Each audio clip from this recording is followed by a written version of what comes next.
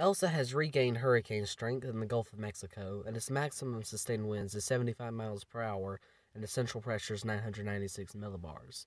It is moving north at 14 miles per hour. This is the current forecast for Elsa, as put together by the National Hurricane Center. It's forecasted to remain a hurricane until landfall, though it could weaken before that, for weakening to a tropical storm and then weakening further to a tropical depression, for re-emerging and then regaining tropical storm status.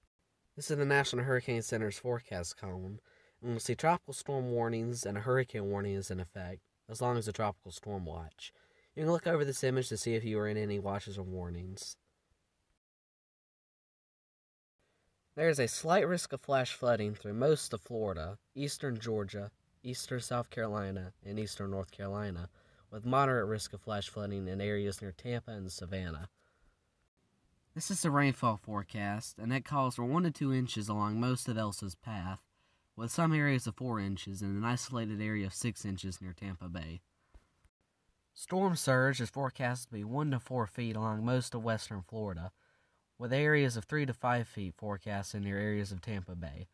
There is also an area of 1 to 2 feet forecasted along the Georgia coastline and most of the South Carolina coastline.